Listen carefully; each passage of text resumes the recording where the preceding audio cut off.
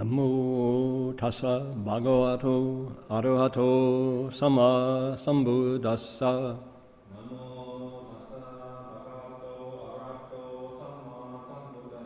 Homage to the blessed, noble, and perfectly enlightened one.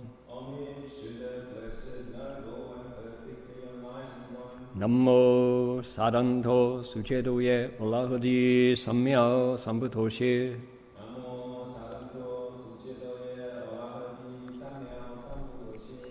Wu shang shen shen wei miao fa, bai qian wan jie nan xiao yu.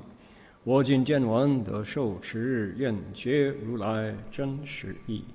Supreme and wondrous Dharma, subtle and profound, rarely is encountered even in billions of eons. But now we see and hear it and accept it reverently. May we truly understand the Buddha's actual meaning. Shifu Shangren Goi Shishung Daja. Amitofo, Venerable Master, Dhamma friends, welcome to our Sutra lecture today. My name is Heng. Today is Sunday, February the 26th, here in the Gold Coast of Queensland.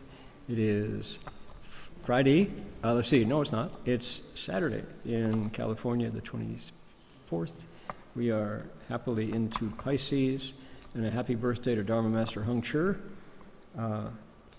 our senior nun, the senior Western Buddhist monastic on the women's side, and many more years to her.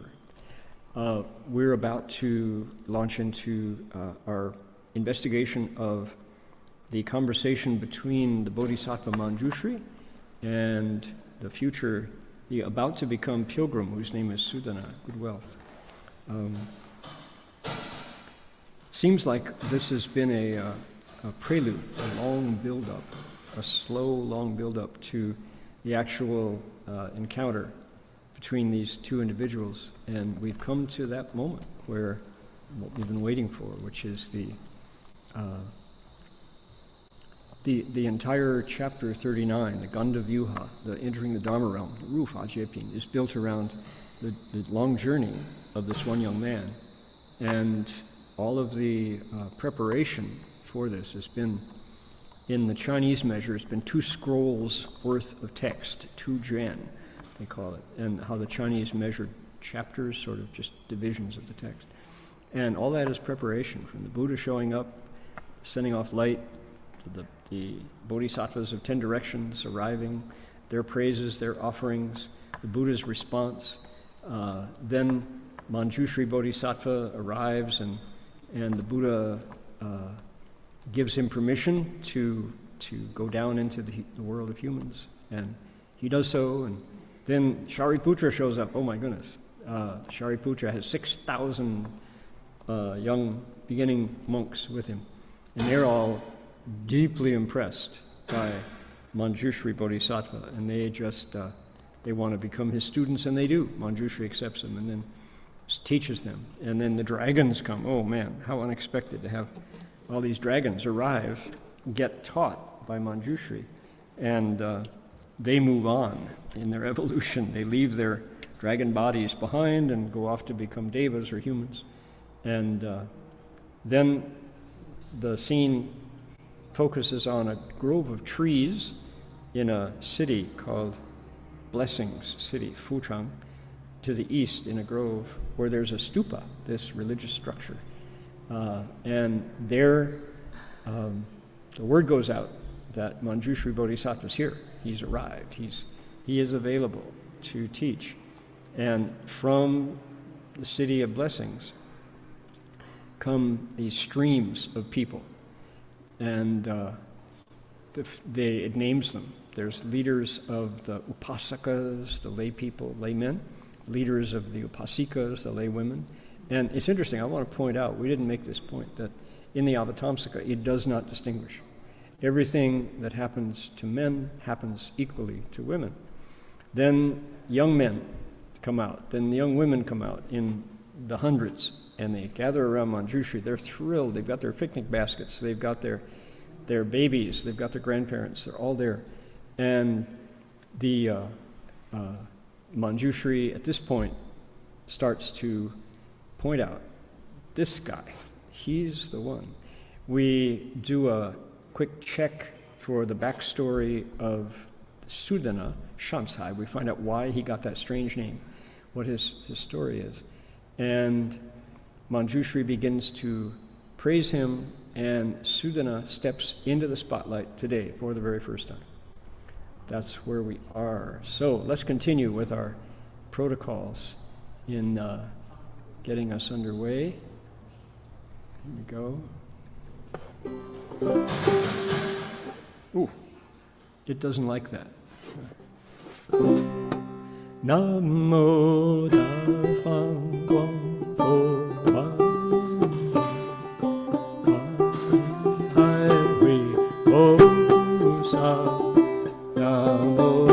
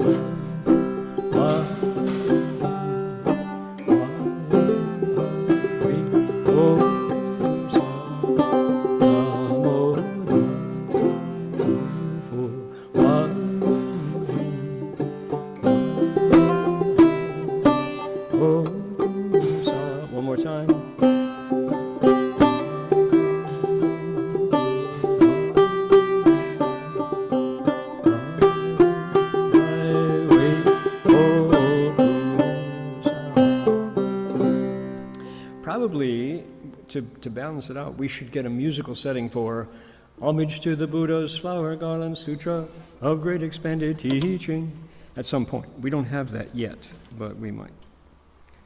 Coming up. Okay. Further, to acknowledge country, we respectfully acknowledge the Kombu-Meri people, the Ugambi language region, as traditional storytellers and custodians of the land where our monastery is located. We pay our respects to their elders past, present, and emerging, and to all First Nations people whose sovereignty was never ceded.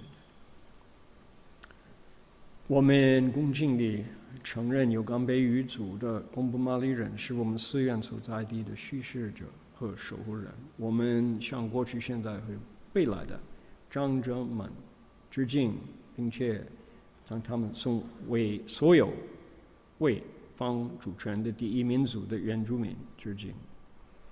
All right. And Pomo people and the Ohlone people and the bell song.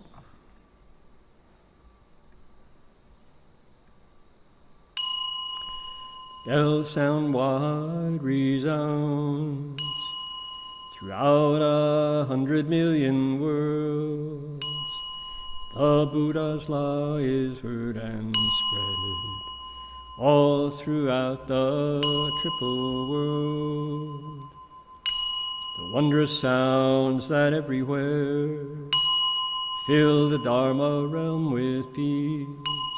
May those who hear it gain the strength to follow in faith the Buddha's path. 众生传三千界内，佛法扬万亿国中，共训其法界和平，利益报他诺后德。Indeed. 2 days ago, here in the Gold Coast, we had our third Islamic mosque dedicated. This one is in Wurundjeri, which is close by here. And in the last 8 or 9 years, there's been a real opening for our Muslim friends in the political spheres and in interfaith spheres and social spheres. So we were really happy to attend because these are now friends. These are people with whom we have walked miles together, and friends who've been to the monastery here, and now we're in the third mosque. And there were a lot of civic leaders there. The mayor was there, and our councilmen were there, and to do the acknowledgement of country, they had Auntie Jocelyn, and she was a young woman who is, Auntie is just a term of respect. And I was really impressed with the way she traced her own bloodline back to the Kombumerri people, and it was quite impressive that how this has become part of civil society, that everybody else who came later, and that's, you got to say everybody, no matter whether you're a white person, European, or in this case, Muslim friends from Yemen and from Pakistan and all, and Chinese friends from Taiwan or China, we're all later comers. We're all guests in Australia for the hosts, who are the Kombumerri people of the Ugambi language region. So to have her speak from the source and say, you are all welcome here, and it really, because the Aboriginal people trace their unbroken lineage back longer than any other humans on the planet. It was good to be welcomed and to be part of it. So just to be able to witness that. And the other interesting thing was that this mosque in Wurundjeri has been in process for 12 years. They've had the plans and had the intention. It just finally was able to come to fruition, to be there. So the people, the Muslim friends who were the hosts there knew everybody, because they've been working so long to get it together, and it was great to see the fruition of their efforts and how welcomed they felt, not just by the Aboriginal traditional owners and custodians of the land, but also by everybody else. So we were able to be part of that. It was joyful. So here we go. I gave the preamble for today, the context in our sutra. This, by the way, what you're looking at is a piece of the wall at Borobudur in Indonesia, where it's a stupa, a giant stupa built by the kings of Indonesia at the time. And it's this particular piece on the walls at Borobudur. The story of the Avatamsaka Sutra is told in stone. These are friezes. They're carved into blocks and then put into the wall. And all of Sudana's 52 or 53 visits are immortalized there on the wall in stone. So here is the beginning of the pilgrimage. Sudana is this individual here on his knees, he's getting his first instructions right here. Yeah, this is it. Oh, did it jump? What happened here? Please come back. Okay, we got it there. Hey, hello. All right. Technical difficulties here, challenges. We'll work on it. All right. So there we are.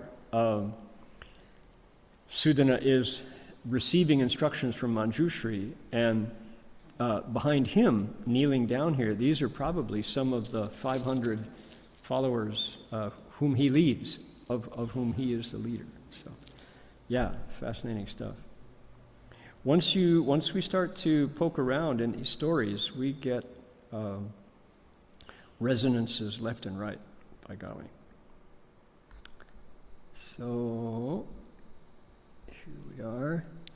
We're going to close that for now. That's a different story. We're going to close that there we are. All right. Got it.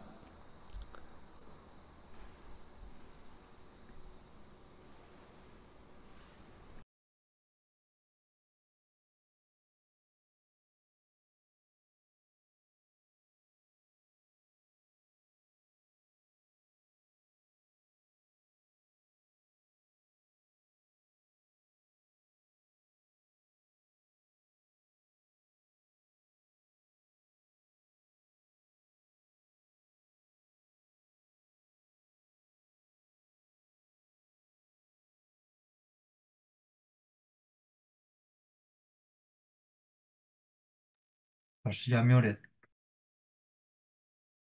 How could I be muted? Funny. Oh, okay. In that case, we're going to go back. One more time. 尔时文殊师利菩萨如是观察，善哉通之矣。安慰开喻，尔为演说一切佛法。所谓说一切佛积极法，说一切佛相续法，说一切佛次第法，说一切佛正慧清净法，说一切佛法轮化导法，说一切佛四身相好法，说一切佛法生成就法，说一切佛言辞辩才法，说一切佛光明照耀法，说一切佛平等无二法。Okay, there we go.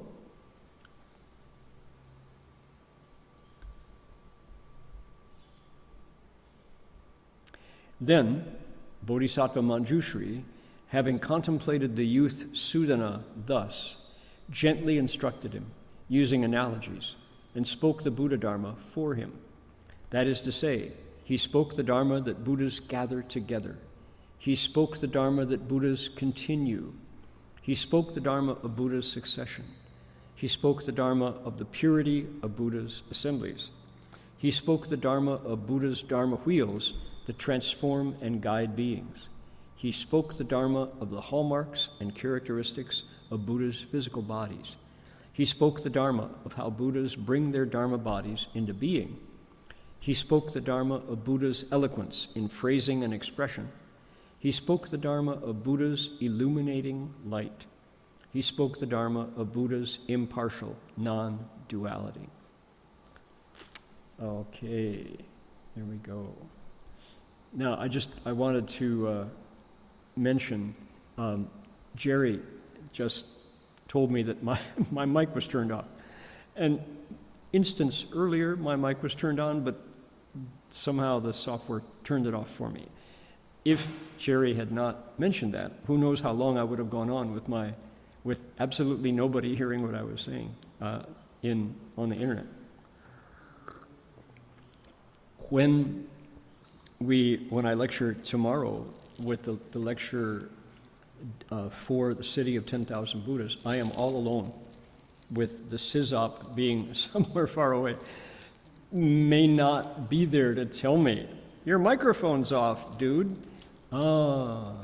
And why bring it up when we just, a disaster averted? It's because earlier, before our lecture began today, we were trying to optimize the microphone so that not only people here physically present in the Buddha Hall at Gold Coast can hear, but also people on YouTube can hear, people on the Zoom channel that goes to China. The Vietnamese can all hear, right? Furthermore, we want to be able to play a musical instrument and balance it with my voice and not have too much room noise, but just, So it reminded me of how this lecture series has evolved. As you all can't see, I could turn the computer around and but that wouldn't work. You could see then it's very much as if I'm sitting in the Starship Enterprise with Captain James T. Kirk and Scotty and Lieutenant Uhura all working to make this happen, because I can see 3 computers at once, including mine. I have a muted room light illuminating just right. And, you know, so the point is, many, many hands, many, many hearts go into putting this lecture out to make it work. And yet, we have one camera, one speaker, steady focus. And the goal is to bring the Buddha's wisdom to life, to invigorate, to make the sutra come alive. And many plates are spinning. Remember the magician who runs from pole to pole, keeping the plates from falling off, right? So all of those plates are spinning. So occasionally somebody has to shout, "Your microphone's turned off." Oh, okay. All of that work is for nothing because the mic's turned off. So that's how it goes. Some days it's like that. Bodhisattva Manjushri saw Sudana come out of the group and said, "Here's the one. This is our hero. He's the guy who's going to take all this instruction across the finish line to Buddhahood." And notice what he did. He gently instructed him using analogies. That's what he did. So we get a flavor of how Dharma is taught. What did he do? He spoke the Buddha Dharma for him. The verb is to speak the Dharma. That's what we say. And what is this? What's the Dharma? And you speak it. It's funny language going on here, isn't it? What do we say? We say in Christianity, he preached the gospel. He preached the gospel. Same kind of idea. The Buddha Dharma is a body of knowledge that exists beyond people. It's available in our own minds when we can calm them, purify them, get rid of the things that cover our minds, and tame our emotions down to a place where they're not upsetting us, get rid of prejudices, get rid of things that make us lean in one direction or the other. And there it is. There's the Buddha Dharma. They're inside waiting for us. It's kind of like going spelunking. People know what spelunking is. You dive in a cave. There are caves that are very, very deep. And I don't think I would ever volunteer to spelunk, but people do. They get all the ropes, they get the helmets, they get the right foot gear, and they go down way, way deep. And miners do the same thing, I suppose. Miners are there for profit. Spelunkers are there for the thrill of it. And they go down, and sometimes when they get way down, they discover there's writing inside the cave, way down. But they have to brave courageously the dangers of going, your life is suspended on these ropes. And sometimes the deeper they go, the more literature written on the walls they discover. Well, our minds are just like that. And meditation, we hear about meditation, we hear the word samadhi. Samadhi is this natural, organic way to calm and transform the 6 senses so that when we go down into the mind, the writing on the walls of the mind emerges. The Dharma is there, and I'm pointing in a direction. I'm not for sure it's, we say deep in the mind, it's not down. It could be circular, that when we expand the mind, we find that the Dharma is there. And Shifu Master Hua would say, everything, everything, everything is speaking the wonderful Dharma. 一切的一切都在演说妙法。我们听得懂，听不懂。So he would say, everything is there. It's just that we're deaf to it. It's not that it's not speaking all the time.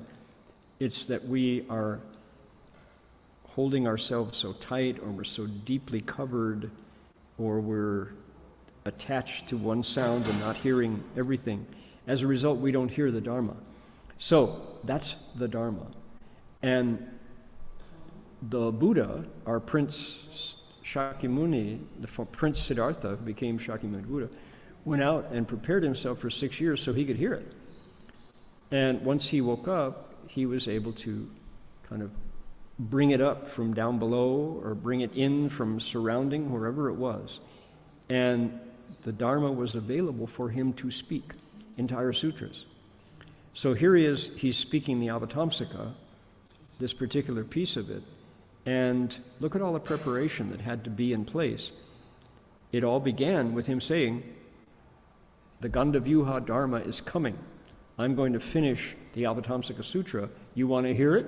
Wow, bodhisattvas from 10 directions fly in. World leaders, spirits of all descriptions come in.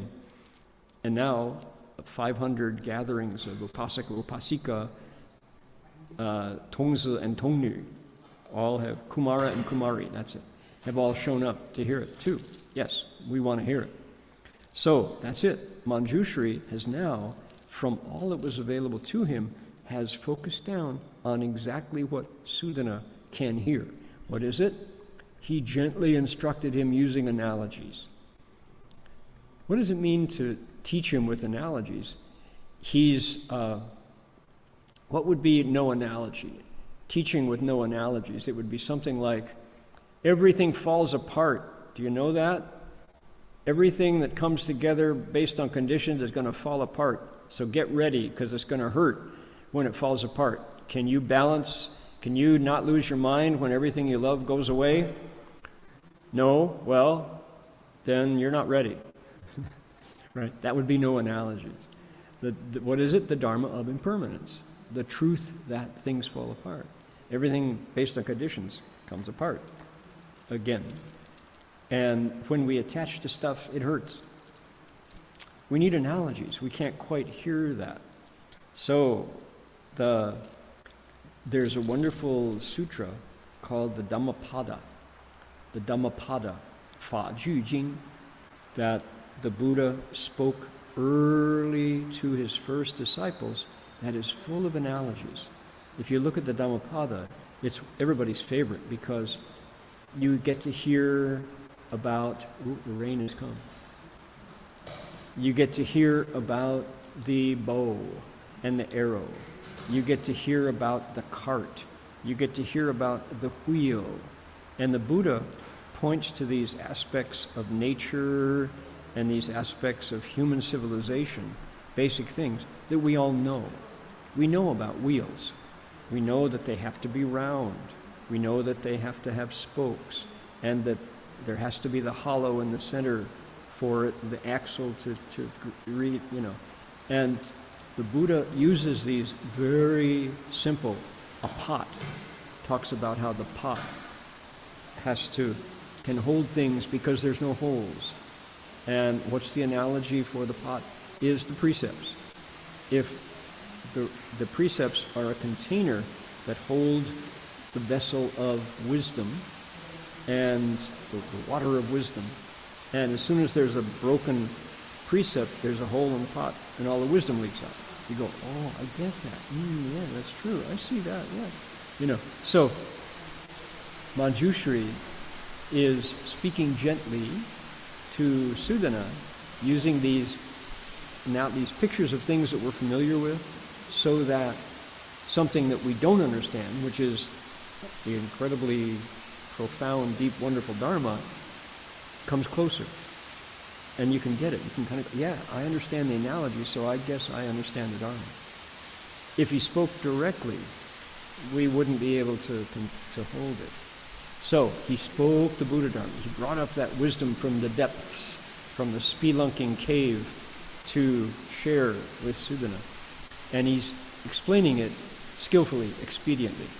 Now, what happens next is we get 10 descriptions of what Manjushri said. Of all the things that Manjushri could have taught Sudana, what did he pick out? What did he choose to get him the job here, and by the way, the rain is falling really hard all of a sudden. Instantly, we've had a downpour here. This morning we had almost 20 children gathered for our kids' workshop, and as soon as we gathered, the rain stopped. Thank you, dragons. And yes, I did sing Puff the Magic Dragon. And after that, kids had lunch and went home. The rain recommenced. By golly, good timing. So, what did Manjushri choose to speak for Sudana? He spoke these things. He said, Buddhas continue. He said, 说一切佛积极法.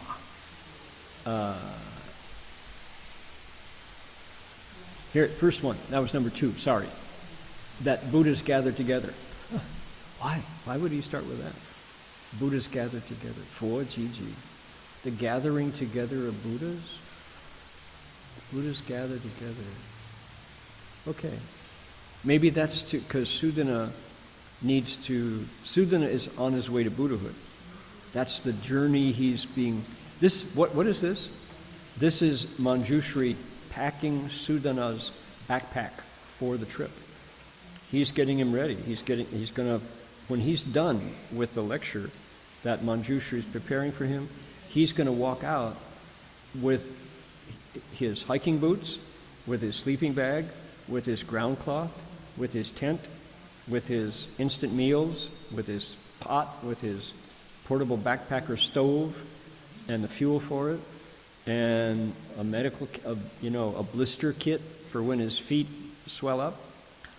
He's on the road. This is the gear that Sudana is going to need for the journey that he's going to take him beyond 12 years. It's longer. It's many, many years, a decade plus. Sudana is going to be on the road.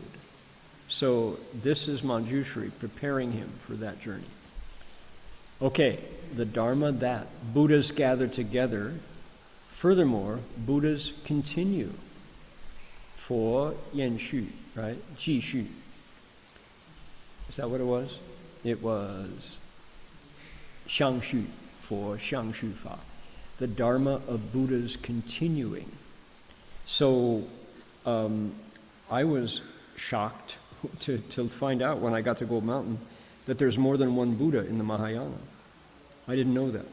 Then I discovered, oh, you know what? There's more than 2. You know what? There's Shakyamuni, but he talked about Amitabha. You know what else? There's also Medicine Buddha. Oh my goodness. You know what? There's a Buddha to come. Maitreya is coming. Oh, the Buddha who spoke the Avatamsaka? That's Vairochana. He's right there behind me. So it's like, wow, this is a different way of talking about Buddhism. Then we heard about there are 7 Buddhas of antiquity. Then we heard that there are Do Bao Rulai, Bao Sheng Rulai, Miao Se Shen Rulai, Guangbo Shen Rulai, Li Bu Wei Rulai, Gan Lu Wang Rulai, Amito Rulai. All these different Buddhas in the Mahayana. Why isn't this talked about in the Pali texts?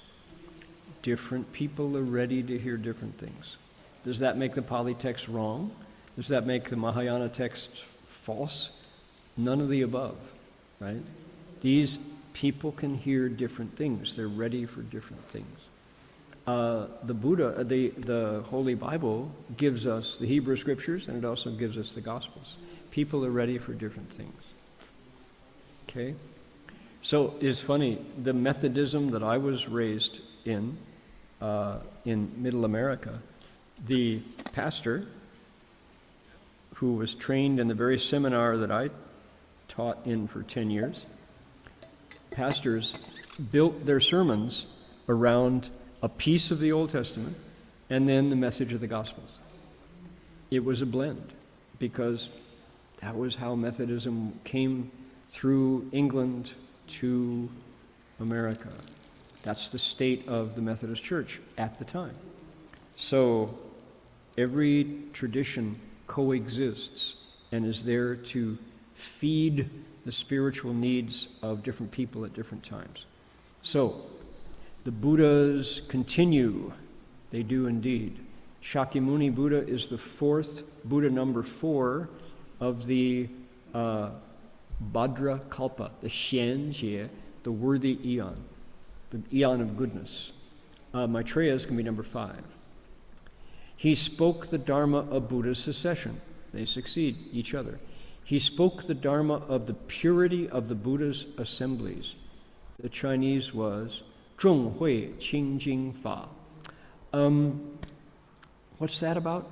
We, in the 2 scrolls leading up to where we are now, scroll number 3, there was this strange interlude of the beings who couldn't hear. All the people in the assembly who had no idea what was going on. There was fairly lengthy section about that. And okay, it's good to know that the importance of making vows of bodhisattvas in order to really take advantage of seeing everything that's happening. That was that very unusual, unexpected section. And because I hadn't tried to explain the Ru Fa Jie Pin, entering the Dharma realm, I didn't know that was there. And then when we came upon it, and oh, okay, lots of treasures. Likewise, I didn't know about the dragons coming out and getting their special sutra. Right. Next, check this one out. The Dharma of Buddha's Dharma wheels that transform and guide beings. Here it is. It's 一切佛法轮化导法. Dharma wheels. We have been working, we translate every week, translate the Avatamsaka, and this is one of the Buddha's names, was Dharma wheel, I forget the other modifiers of it. And together we investigated why a wheel. Now I guarantee, take a look, if you go out, let's bring up, okay, new window, here we go. And now we're going to go out. I'm going to type into my search engine, Buddhism. Just Buddhism. Buddhism. Okay. Now, what comes up? Let's click on Wikipedia, Buddhism. What comes up? Look at that. There is a wheel. The wheel is the encyclopedia's symbol for all of Buddhism. Interesting, huh? So, 8 spokes. 1, 2, 3, 4, 5, 6, 7, 8. Empty in the middle. 8 spokes. Dharma wheel. Huh. How interesting. So, the point that I'm showing you this is to say that these wheels, Buddha's Dharma wheels, is a symbol for Buddhism entirely, all of Buddhism. The encyclopedia, online encyclopedia, picked up one symbol. Here it was, the wheel. If we were going to symbolize the Mahayana school, it wouldn't be the wheel. It would be a lotus flower for the Bodhisattva path. So what is it about wheels? We, in order to define this, to answer this, we had a really, what you call a robust discussion. We had people bringing in commentaries from the Tang Dynasty, bringing in Master Hua's commentary, bringing in other translators' versions of it. And the best wisdom is that, number one, wheels have no start and they have no end. So the wheel symbolizes wisdom and teachings that continue and continue. The same way that wheels turn, likewise, the Dharma has no edge. The principles and the truths that the Buddhas bring up from their spelunking journey down to the depths of the mind is eternally. It's called the Changzhu San Shi, Shifang San Shi, Changzhu Fa Bao, it's called. The Dharma treasure that exists through the past, in the present, and on into the future in all 10 directions. That's the way they describe it. So there's that. The other thing is that wheels roll over things. And it's slightly an analogy here is to say that when you speak the Dharma, it crushes demonic teachings. There's something scary about it. You can see the wheel just flattens everything else that is not true in the past, true in the present, true into the future. Or something that is partial. If it's partial, it won't roll. If you got 7 spokes, when you get to that empty one, it falls apart and the vehicle stops. Okay? So wheels transport, they carry, they roll, they have no beginning, they have no middle, they are perfectly round. If you think of your bicycle, have you ever trued the spokes on a bicycle? True as a verb, right? And bicycle spokes, you have to get that little wrench and make sure they're equal distance. If you got one that's shorter, because you didn't true it up with a little like that, when your bike tire turns, it's going to flatten, you get a flat tire. So it has to be perfectly the same length. These are all the descriptions for Dharma wheels. And step away from the analogy of the wheel, you just say it's the Dharma. When we hear it, if we're able, we change. How do we change? It talks about the middle way. If we're excessive in our character, we reduce it, pull it back, so that we match the Dharma mold. If we're deficient, it adds to us, so that we can become more courageous, a little more bold, a little more willing to try, a little more patient. Then we fit the mold, and it changes us, we transform. That's the beauty of the Dharma. My goodness. How do you see it? At the Berkeley Monastery, there were, we started in 1995, and over the years, the audience, the community that I moved into, I was living in Burlingame, down by the San Francisco airport at the time, as a graduate student, going every day across the bay to attend class and to and to teach my classes. So, moved to Berkeley, 1995, and a fellow monk came with me. His name was Heng, and he was formerly, before he ordained, he was, among other things, a general in the army of South Vietnam. He was also a governor of a province, one of the smaller provinces in Vietnam. So he was a kind of a nobility in Vietnamese society and a military guy. And he had come in 1975 to the U.S. and set his family up, had children who were very successful. And he had, at a certain point, met Master Xuan Hua and said, I'm going to be a monk. And he was a junior monk there at the International Translation Institute in Burlingame, where we were located. So when the Berkeley Monastery got underway, Heng Xian accompanied me. The two of us set up the Berkeley Monastery for that first initial year.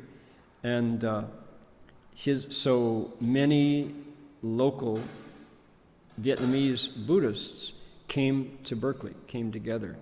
So our community grew up with a large, maybe half of our Berkeley Monastery are Vietnamese Americans from all over Vietnam. And I began to develop my hearing. I could tell by listening whether the accent of the Vietnamese spoken by this individual came from the center of Vietnam, Hue, which was a very different spoken Vietnamese, very soft, very gentle, very nice to listen to, or whether they came from the north.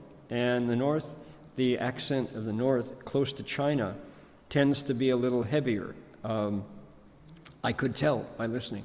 Or they spoke a very standard Saigon, southern Vietnamese accent, very fluent, more involved in business, so a little quicker and a little more musical. I could tell, although I speak no Vietnamese whatsoever, they laugh at my accent when I try, but I could tell North, Middle, or South Vietnam. And the point of my giving this analogy about the Dharma wheels that transform, the Chinese was, let me see here again, the Chinese was Fo Fa Lun Hua Dao Fa. Manjushri spoke for Sudana, the Buddha Dharma wheel that teaches and guides. The Dharma of the Buddha Dharma wheel that teaches and guides. Manjushri picked that to teach to Sudana. The Dharma of Buddha's Dharma wheels that transform and guide beings. Okay, here's the point. So what I saw with the development of the Berkeley Monastery over, that was 95, so we've been almost 30 years there in this place. A generation has been through.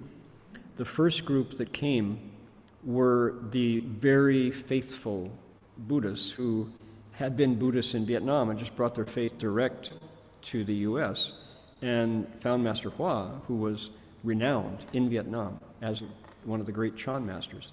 So they came right over. Okay, we're here for you. Thank you for bringing your temple. We're going to come and cultivate here. Okay, yeah. Oh my, Saturday afternoons would, some of the world's best vegetarian pho, let me tell you.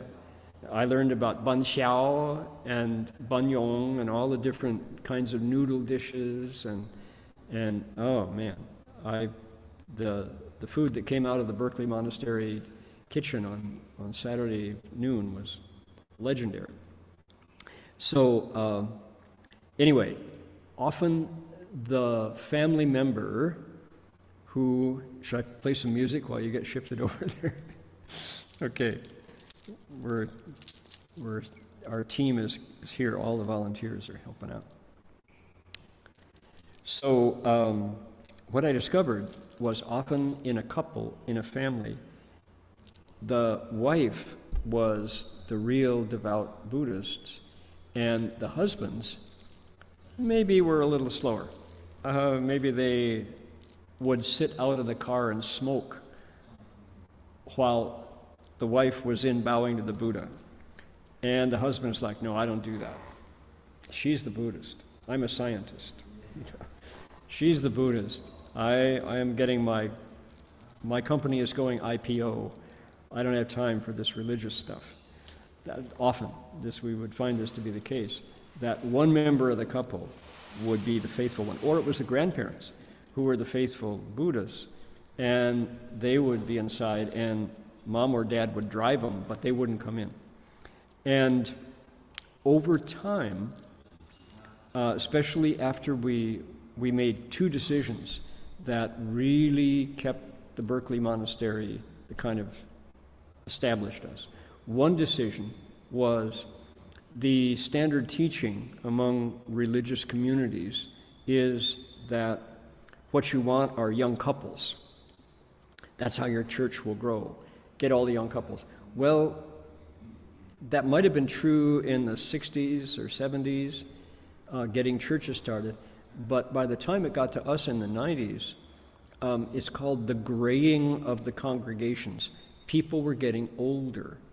Graying meaning gray hair. The mainstays of the church were now in their 60s and 70s retirees. And if you wanted your church to really be strong, you needed to appeal to the elders. Somebody made that clear to us because I was teaching at the seminary, so that was one of the topics, was the graying of the pews. They call it the graying of the pews. The church pews with the people sitting in them were getting older and older. Their hair was turning gray. So what we said was, you know what? Here we are trying to bring in young couples. Well, because Asian families pretty much always have more than one generation, usually the young couples live with their parents.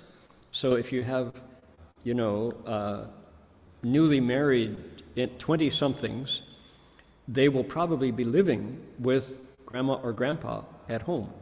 So you want the young couple to come, they have to keep one of the parents home with the elders, so you'll only see the husband or the wife.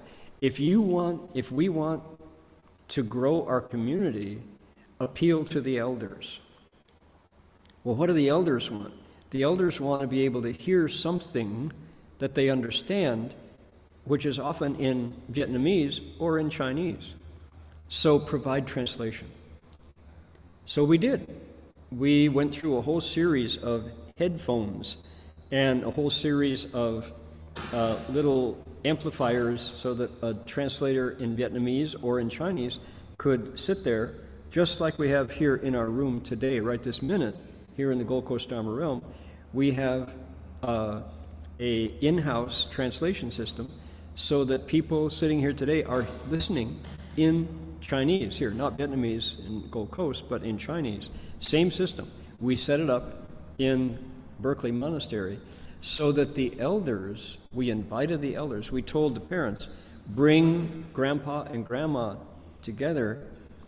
We will put them in the center, give them a warm blanket, give them a comfortable chair, and give them a headphone so they can hear what I'm saying in the Vietnamese that they want to hear, or the Chinese. Well, they did. And the elders came, and we had a special area for them. If we didn't have the headsets, somebody would sit with them and translate on the spot. So I would be talking in English, and there would be a second voice in the background speaking Vietnamese, sitting with the elders. And that elders community became our strength. Meanwhile, now that we've got the elders, we can also bring in the kids. So the second decision we had was to create Great Strength Academy. 世智学院, we called it. Great Strength Bodhisattva, 大势至菩萨, 世智学院. The kids came along, and they were in the back of the monastery doing their Sunday school on Saturday night.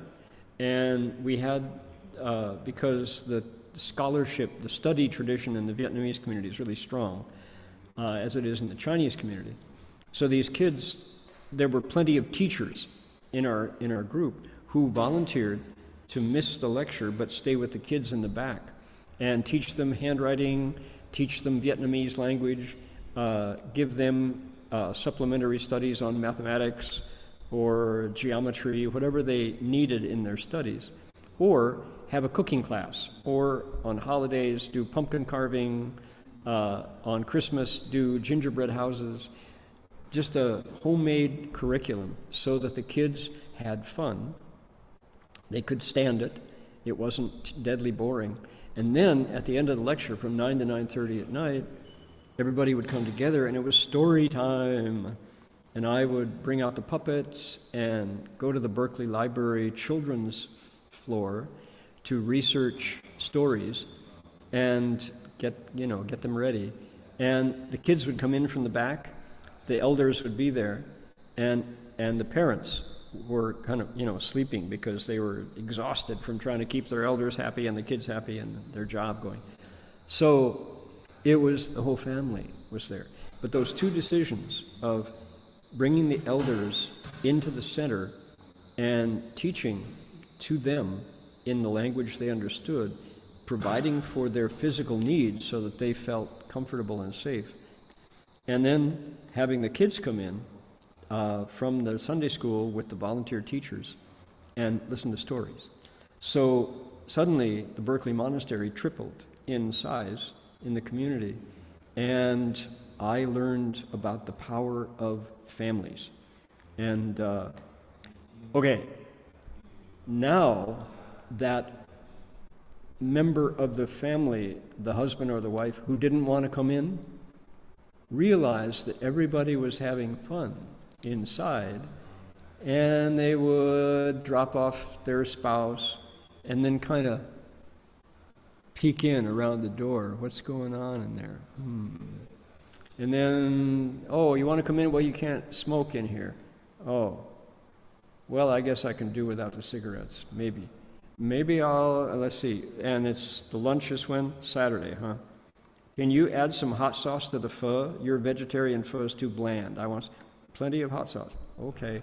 Well, oh, guess who showed up? Oh, Mr. So-and-so is now here. He was always out in the street behind his wheel waiting for his wife to be done with her Buddhist stuff so he could take her home. Well, he's now in there enjoying a bowl of vegetarian pho with hot sauce. And now it's time. Oh, you're asking him to speak about what he does for his living? Maybe he has a story from Vietnam that he could share. You know, and it's like, well, bit by bit by bit, now we've got two couples, both halves of the couple, in the monastery, and now we have an outing. Oh, okay, so he's a driver for his kids and his wife and grandma and grandpa down to Pescadero coastline to see the elephant seals, which is a 40-minute drive from the monastery. And the elephant seals have now come up out of the depths. They dive a mile down. Their bodies are so fat they don't get cold. They come up for about a month on the Pescadero coast. They beach themselves. The elephant seals are incredible. 1 ton of elephant seal, And so we go on a beautiful side trip to see the elephant seals. Then after that, they're kind of in the group. And then they come and listen to the sutra, and bit by bit, without it, I saw this happen with three families. The person who was out in the street behind the wheel of the car smoking cigarettes waiting for the spouse to finish is now has his or her seat assigned. They don't miss a lecture. They're always at that bowing bench listening to the Dharma. The Buddha Dharma Hua Dao is there to, how do they say it? To transform and guide beings. And it's amazing how it happens. Manjushri spoke the Dharma of the hallmarks and characteristics of the Buddha's physical bodies. It is the point that it's true that Ananda, somehow every time I touch it, it goes click. I don't know what it is. Every time I move. What do you suppose it is? Something funny. Okay, we'll work it out. Ananda was the Buddha's own cousin, and what brought him in from scholarship to the Sangha was his cousin's appearance, the Buddha's appearance, the 32 hallmarks and 80 subtle characteristics. Ananda was said to be personally very handsome, a good-looking guy. He was the younger cousin of the Buddha. And yet, when he looked at his older cousin, he said, I want to be like him. So it was the hallmarks and characteristics, Dharma, of the Buddha's physical body that even brought in Ananda. How much the more so Sudana. So Manjushri is saying, Sudana, you want to look like the Buddha? Welcome, you're in the right place. So he spoke the Dharma of how the Buddhas bring their Dharma body into being. That's profound, because the Dharma body can't be seen. It's what the Christians call the kingdom of God, is the Buddha's Dharma body, same thing. He spoke the Dharma of the Buddha's eloquence and phrasing and expression. We talked about that last time, about eloquence. There it is. The 词无碍辩才, 法无碍辩才. The unimpeded eloquence, phrases, Dharma, meaning, and joy in speech. The Dharma of Buddha's illuminating light. There you go. Talk about that to bring in somebody. And the Dharma of Buddha's impartial non-duality.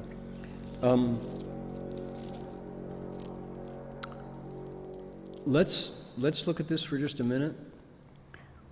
People, so the Chinese of that is 佛平等无二法. There's a this is a true story. When people ask me, what is it about Buddhism that's going to attract Westerners or contemporary, let's say 21st century people, one of the first things I talk about is the, you could say, democratic, small d democratic nature of Buddhism. It's 民主性, right? That's to say, I could go in many directions with that, but it's not politics. Let's say gender. Gender. The idea that Buddhism is going to appeal to women, and does appeal to women. And so I was at the seminary, Graduate Theological Union in Berkeley, on Holy Hill, the largest religious consortium in academia. So among theological schools, 神学院, right? So the topic was gender, and I was there. This sounds like a joke. It's one of those jokes, you know, the rabbi and the priest walk into the bar, you know. But it is. It's exactly that. I was sitting with a friend who was a rabbi teaching at the Center for Jewish Studies, and there was a Lutheran minister who was one of my thesis advisors. And the topic was gender. And we were, I don't want to say competing, it wasn't competitive, but this is how it happened. The rabbi said, oh, you know, said, we are very progressive. In my version of Judaism, of which there are many different flavors of Judaism, many different degrees of orthodoxy, and he said, we are very progressive. He said, we ordain women as rabbis. He said, I was, just this last weekend, I was part of bringing this very wonderful young woman into the rabbinate, and she passed all of her exams, and she gave her speech she gave her acceptance speech showing her skill with ancient Hebrew, and she was a cantor before, and she has a beautiful singing voice, so she can be both rabbi and cantor if need be. And we were just thrilled to bring her on board, and there's a congregation waiting for her. And so that's really wonderful. That's really wonderful. And the Lutheran minister's like, yes, that's excellent. We're so glad to know that women are allowed in Judaism to be leaders of the community. And so the Lutheran minister says, yes, yes, yes. He said, I am part of the ELCA. This is the Evangelical Lutheran Synod, different from the Missouri Synod, which is called the Misery Synod, which doesn't allow women. But we do, the Evangelical Lutheran Caucus. We have been ordaining women into the priesthood for decades now, 2 or 3 decades. And said, we're creating new history in the Lutheran Church for our ability to turn women into leaders. And so the rabbi said, that's glad to know that. Wow, for quite a while, huh? Excellent, excellent. That's wonderful. They both looked at me and said, and you Buddhists, are you misogynist? When are you going to have women of equal stature with men? I said, well, the first Buddhist nuns appeared 2,500 years ago during the Buddha's lifetime. In fact, the Buddha, one of his own family members, became the first Buddhist nun. So yes, we're heading into our 3rd millennium now with women as leaders of the Buddhist community. And they're like, oh, that's very good. That's very progressive. We're glad to hear that. Yes, we're, So not to say we're competing, but this really did happen. They were like, oh, we didn't know that women could be leaders in Buddhism. Oh yes, if you go to Taiwan, for example, you have an example of Tzu Gongde Hui, Tzu social service organization, and Dharma Master Zheng Yan is probably an example of the Bodhisattva path on 2 feet. She is remarkably, she's created 5 hospitals in Taiwan that you can go for free if need be. And anyway, there's also Bhikshuni Shaohui, who passed away now, but she created a university, Huafan University, and there's Bhikshuni Shaoyun, and there's Bhikshuni Hengqing, who His Holiness Dalai Lama goes to when he wants information about the Bhikshuni Sangha, and she's ordained by Master Shenhua. So women outnumber men in the Dharma Realm Buddhist Association 4-1. So you talk about democracy, you talk about, how did it go? It was Fo Pingdang Wu Erfa, the Dharma of Buddha's impartial non-duality. Yeah. And I remember Elder Bhikkhu Bodhi, we had gathered in Hamburg, Germany, it was already a decade ago, to talk about the status of women in Buddhism. And this was a large conference with representatives from every tradition, Tibetan tradition, Pali tradition, Mahayana tradition, all gathered together.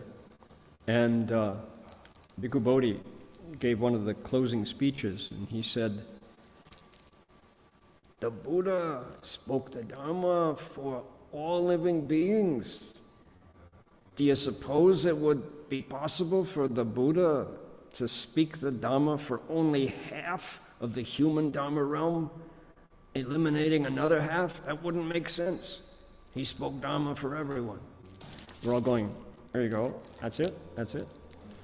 Could the Buddha speak Dharma for only half of the human Dharma realm? Ren fa jie, iban. No, it's not going to happen. The Buddha spoke the Dharma to help all beings wake up. So there you go. I like that.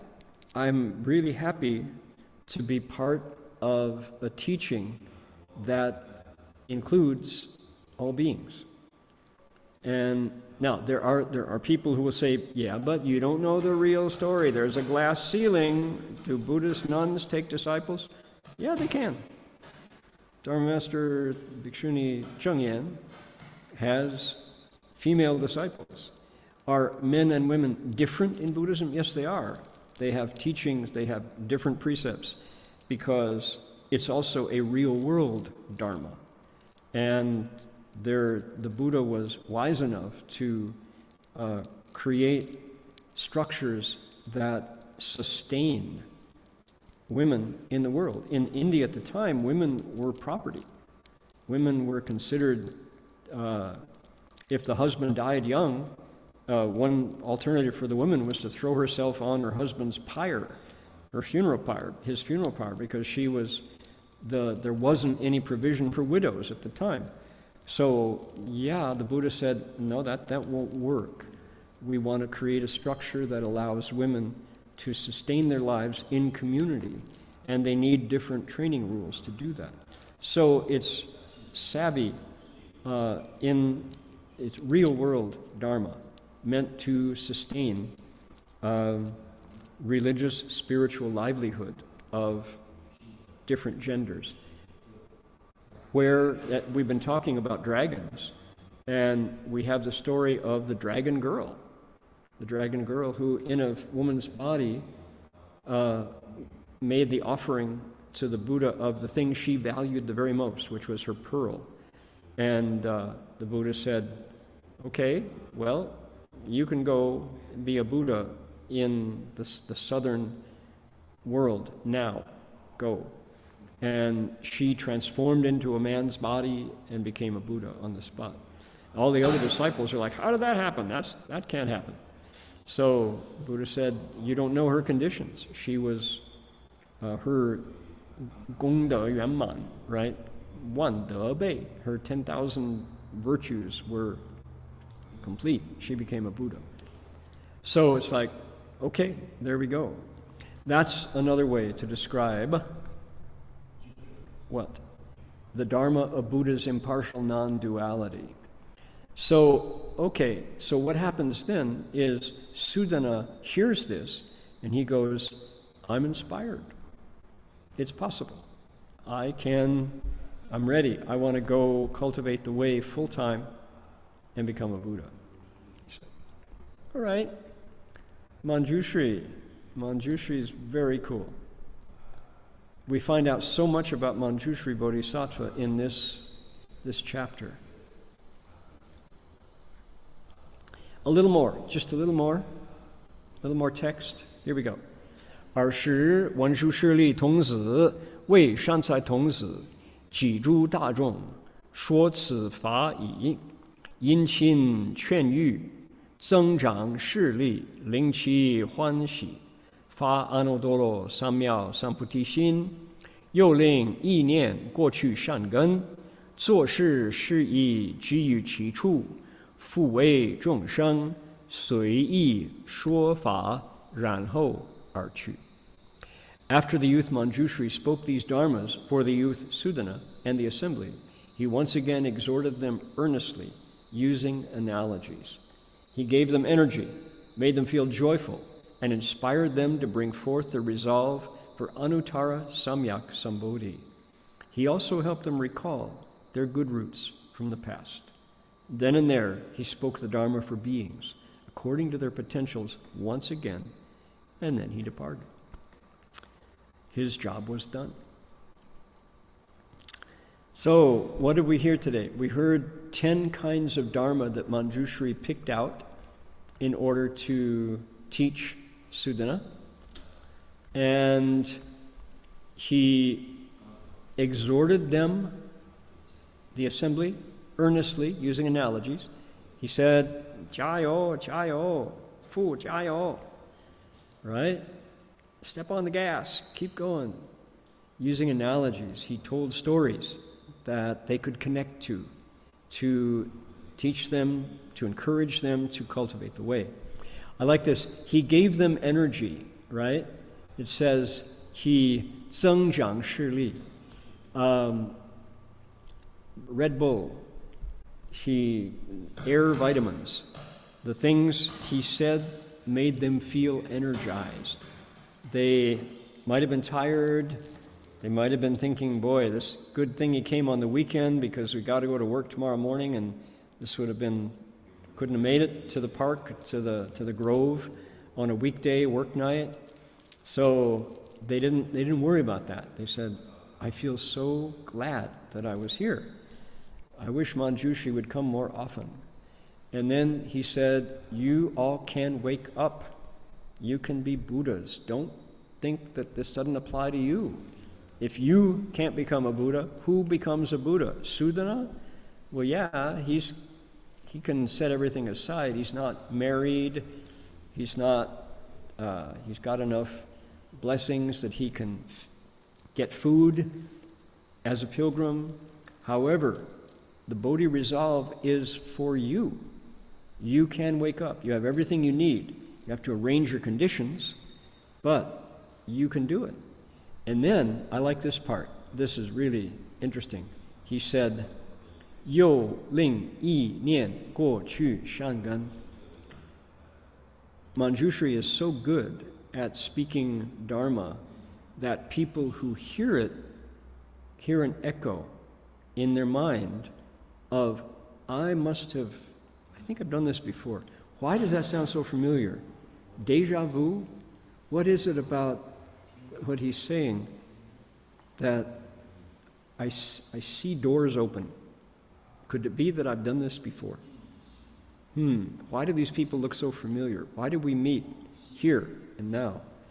Manjushri is able to do this because it's internal. What he's doing is he's waking us up to things that we already possess, but we cover over. And Manjushri's power, his light is so strong.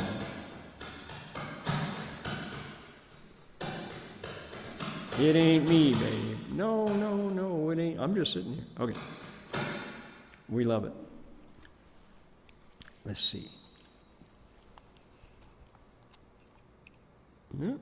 Everything should be good.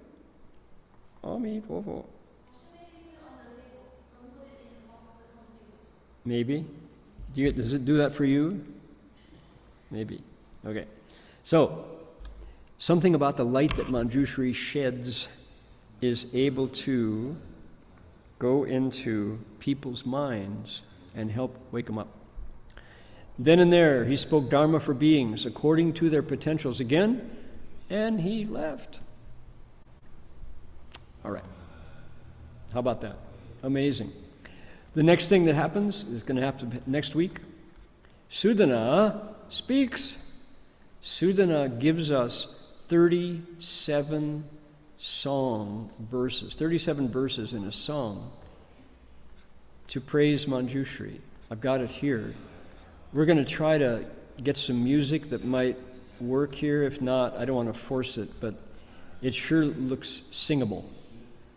We're going to have to massage it a bit because it's all different lengths, lines.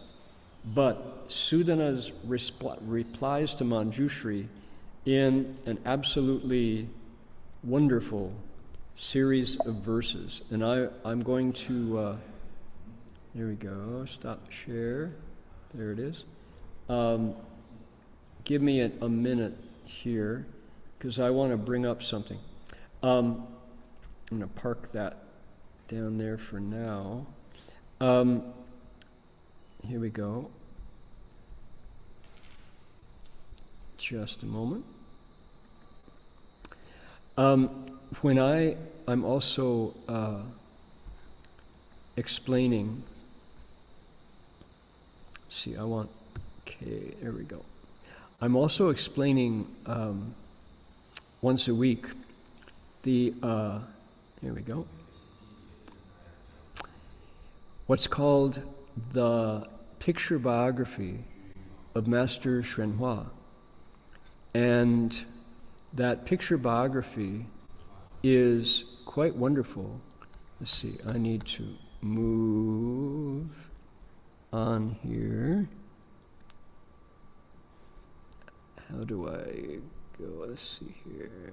There we go. Oh, here's the navigation. There we are. Okay. In the picture biography of Master Empty Cloud is what I'm lecturing on once a week. And excuse me while I shift here. There it is. Right there. Good, that's it. Okay, we're back. This picture biography is the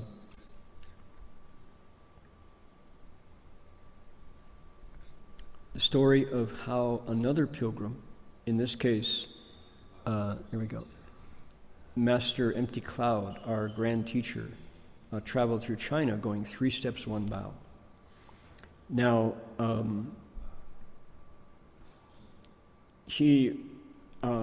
it's available, if you go to Dharma Realm Live, our YouTube channel, you can watch it.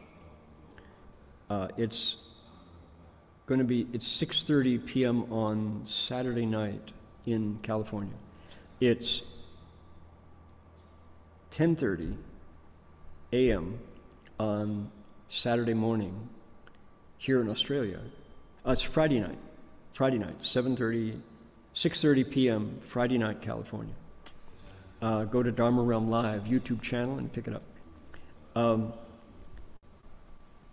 Master Empty Cloud nearly dies, frozen to death in a snowstorm, but he's saved by a beggar who mysteriously shows up on the share here to serve him some hot rice, millet, xiao mi zhou, and saves his life after 7 days of freezing in a unprotected building in the snow.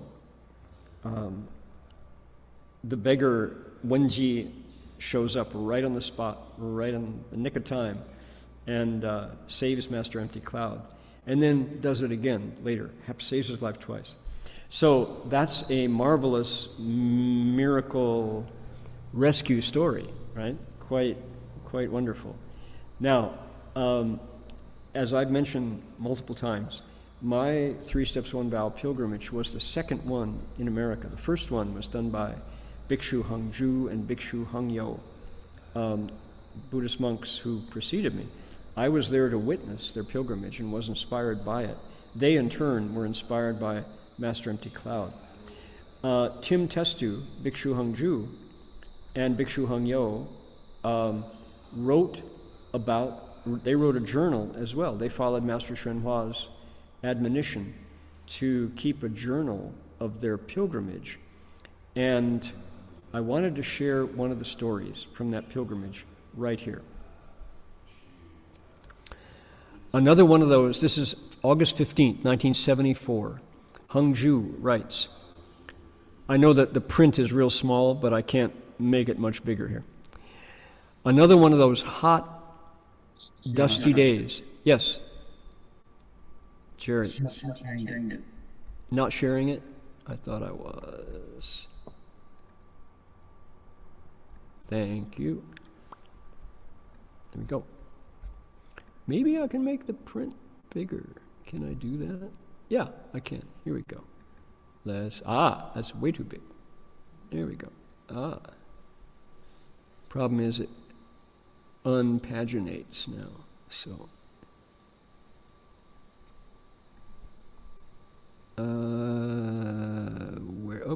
gotta do it again. Sorry. Outsmarted myself. Going back.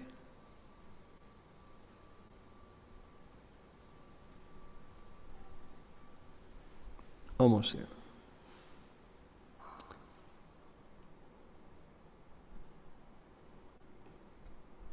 Let's see here. What was that? September, was it? What was the date?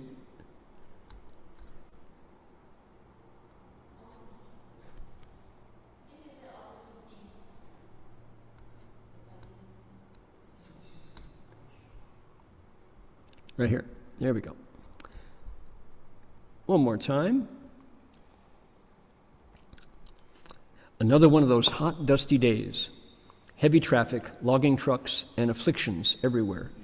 We bowed along Highway 20 into the little town of Van Horn. The Olsons, who own the general store and gas station, invited us in for a cool pop, meaning a soda pop. There was a lot of activity around the place. These folks had been hearing about us for months. Kids and dogs were milling around everywhere. And at one point, I noticed an old man, short, bearded, and bespectacled, wandering around outside the gas station. He was talking to the kids, and although I don't think he had ever been there before, he behaved like he was old friends with everyone. He had a white truck with a homemade trailer behind it, and 2 dogs that he was trying to give away. I was taken aback when he walked up to me and asked me if I called myself a Buddhist. I noticed that he was totally relaxed and centered. Yes, I replied, wondering what he was getting at. You want to hear what the Buddha taught in plain English? He asked. I didn't want to say no because that wouldn't be right. And I didn't want to say yes because that would imply that I didn't already know. I looked around and there was a small crowd gathering. He had a mischievous gleam in his eye. Well, what did the Buddha teach? I finally said. The Buddha taught compassion. The Buddha said that we should stop knocking each other around, but most people don't buy it. I was sure this little man could see right through me, but I quickly replied, by what? What the Buddha taught, laughed the little man. I don't think you're a complete convert, he said, to the big dignified monk. Boy, was he putting me on the spot. I didn't say I was perfect, I replied. I had shifted totally into my own defense. The little man paused. Then he moved closer, and he looked right into my eyes. Tim later said he had sunglasses on, and he took the glasses off and looked right into my eyes, looked up into my eyes. I was beginning to steadily flash on how angry I had become towards Hong Yo during the last few weeks. The Buddha taught compassion. Be more compassionate, he said. Then he took off his glasses and stuck his face about 12 inches in front of mine. I'm not your enemy. I'm your friend. How many people do you know who would talk to you like this? He said. By this time, I was completely overwhelmed, not to mention embarrassed. I had never seen this guy before, yet he had zeroed right in to my number as if I was transparent. All the people were looking at me. Everything was quiet, and I was absolutely speechless. I didn't know what to do or say, so I went back out on the road and continued bowing. Only afterwards did I begin to realize just how miraculous an encounter it was. Just as the Master had often done, this man was talking right through my false front, directly to my attachments. As I bowed along, I began to feel a sense of shame that I hadn't felt in a long time. I really had been mean to Heng Yo in many, many ways. Most of the time, I was very indirect and subtle. Nevertheless, it was always very irritating. I felt terrible about it. I recalled a verse the Master once wrote, "Truly recognize your own faults. Don't discuss the faults of others. Being one substance with everyone is called great compassion." I scurried down the road until I reached the spot where Heng Yo was waiting with the cart. He had missed my little encounter with the old man, so I told him what had happened. We sat down and mixed up some lemonade powder with some fresh Skagit River water. I looked at him directly for the first time in a long time. For a short moment, we shared a smile of silent understanding. I felt old, old, old. Then we both got up and continued on. There we are. So the story continues that the next time they called Master Hua in San Francisco, and Tim didn't speak Chinese, but Heng Yo did. So Bhikshu Hengju relayed the story. Shifu said, "Did you bow to him?" Tim said, "No, I didn't bow to him." Shifu said, "Who do you think that was?" Heng Yo said, "I don't know, Shifu." "Manjushri Bodhisattva! You idiot, you missed your chance." I said, "Oh, maybe we can go find him, I can bow to him." Too late, too late. Oh my goodness. So, yeah, the Manjushri is still there teaching. And Shifu did say, he said, only because the two of you, Hengju and Heng Yo, had put in that effort did Manjushri show up to speak Dharma. And he said, even though you didn't recognize him or bow to him, you got some priceless teaching that you earned by all of your effort. Bowing, 3 steps, 1 bow. So, great story. Anyway, that is, I need to, for folks to be able to read that, here's what you want. You want,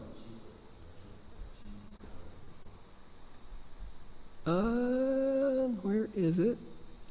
I'm trying to get there we go. Here it is. Right here, 3 steps, 1 bow. There it is. Oh, it's tricky. Anyway, so it's called 3 steps, 1 bow, and it's Bhikshu, Hengju. Oh, I didn't open sharing my screen. Shoot, couldn't see it. Here's what we'll do. We'll go out here. This is how to find it. Go to, I want people to go to Amazon and buy that book because it's very fresh. Plus, there's a new edition, 3 steps, 1 bow.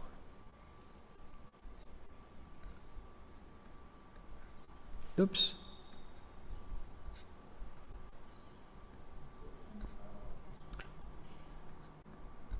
3 steps, 1 bow.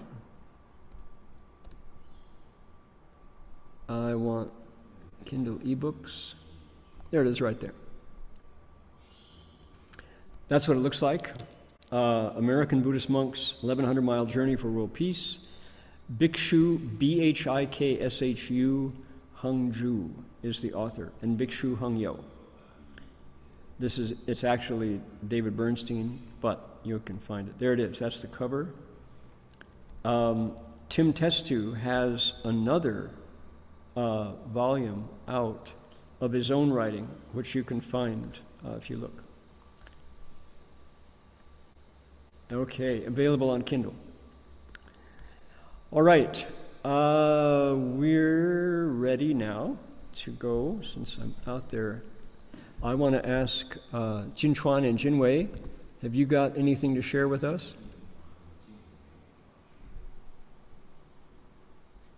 Yes, Yes, I do. There you are. Okay. The website is up. Go ahead. No, it's not. Actually, I don't Not think yet. so. Not yet. There it is. Got it. Also, we hear an echo. Say again? We hear an echo. No. Okay. There you go. Okay. So, 如果说是你有 mic temporary， Say again? you may want to mute mic temporary. Oh, okay. Mute your mic. Oh, there we go. oh, now you can hear us. So tomorrow we have a special event at Berkeley Buddhist Monastery.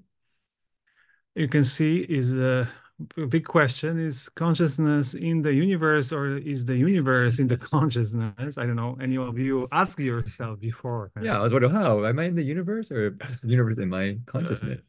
But we have a special guest who is now in the monastery, Professor Bogdan Staszewski, who is a professor in University College Dublin, Ireland, who is very well versed and an expert in quantum mechanics. And using some principles for quantum physics, he actually, with friends, built the quantum computer prototype. If you click that link, Dharma Master, you'll actually see his information. Yeah. And Doug said his brother actually went and checked on Bogdan's background. Like, wow, this guy is the real deal. Yeah, he's good. He does. He's the dude. Yeah. Yeah. So you can read up on him if you want. He's quite accomplished scientist and engineer at the same time. So, and as well, for 4 decades, he's meditating. So it's a quite interesting combo. So tomorrow at the monastery at 4 p.m., he and Professor Doug Powers will have a conversation, the quantum mechanics meets Buddhism. You can join in person, highly recommend. And also you can join online if you wish. You can register. You have to click over there and it will lead you to... There you go. This is the event details and a place to register. Mm-hmm. I think on the right side says reserve a spot. It's kind of confusing right there. You put reserve a spot. Yep. Yeah. There they are. So it's happening tomorrow. And following that, we plan to have still meditation at the monastery. We've been getting a good turnout, and people thought it'd be great to continue meditating. And we thought it'd be, given that the last event was on Yogacara and quantum physics. Means tomorrow event. Tomorrow's event, yeah. We thought it would be great to continue our Saturday meditations, exploring Yogacara Buddhist psychology and exploring how does it relate to our consciousness, using its insights to deepen our meditation practice. And how we can apply those principles in our everyday life. So the schedule is the same. We'll have a kind of a class gathering 9 to 11 in the morning, a lunch offered by the community. Please join us. And after that, after we clean up, starting around 12:30 to 3:15, we'll have a 30-minute sits with 15-minute walking in between with some instruction, maybe stretching. And if you're interested, please sign up. There's a registration there. And it's on Saturday, March 2nd and 9th. So if you want to become a scientist of your mind, come and check it out. How to work with your mind lab and mind heart lab. And with a good community, and definitely food will not disappoint you.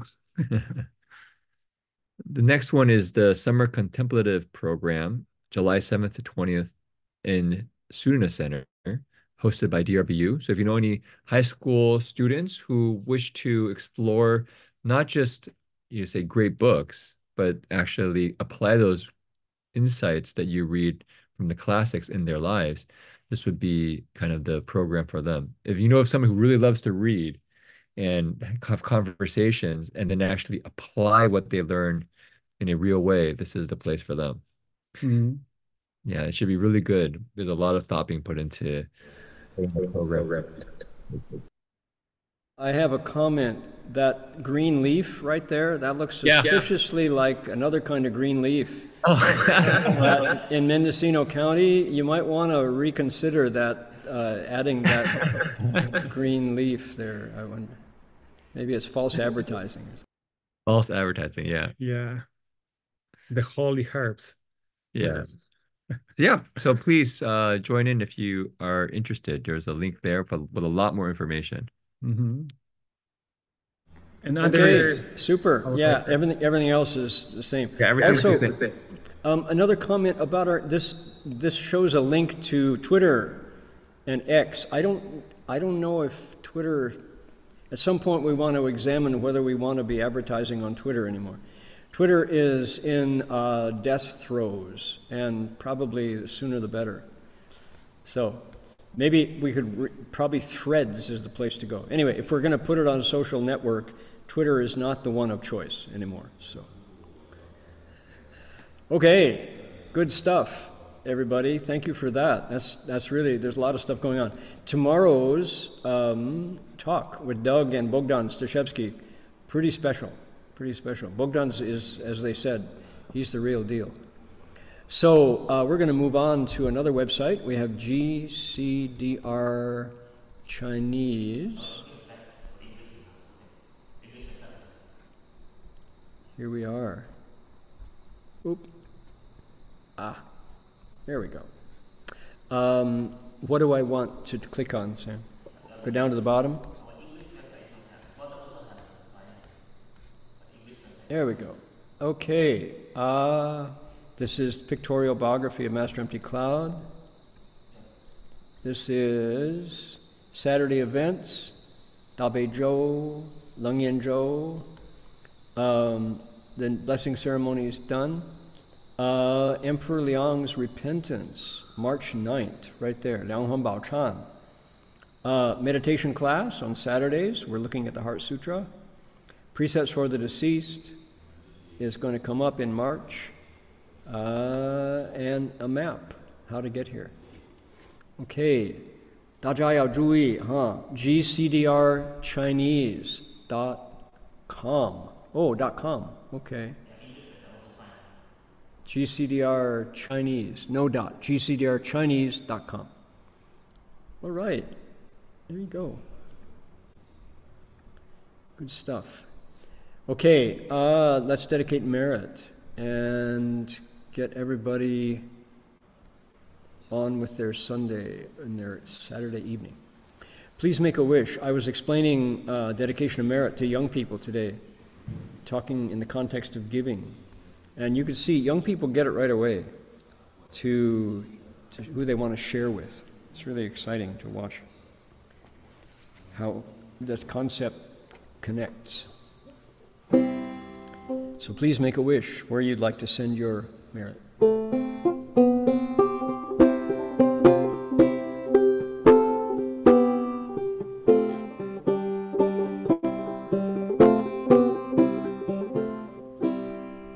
May every living being, our minds as one and radiant with light, share the fruits of peace with hearts of goodness, luminous and bright. If people hear and see our hands minds and hearts can find in giving unity. May our minds awake to great compassion, wisdom, and to joy. May kindness find reward. May all who sorrow leave their grief and pain. May this boundless light dispel the darkness of our endless night. Because our hearts are one, this world of pain turns into paradise. May all become compassionate and wise. May all become compassionate and wise. May all become compassionate and wise.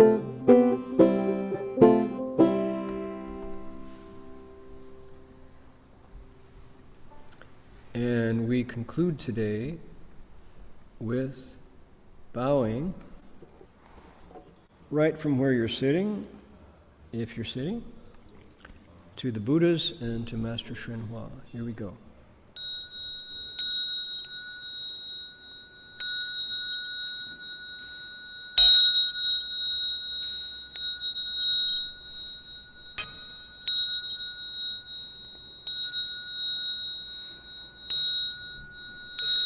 Bow in respect to the Venerable Master.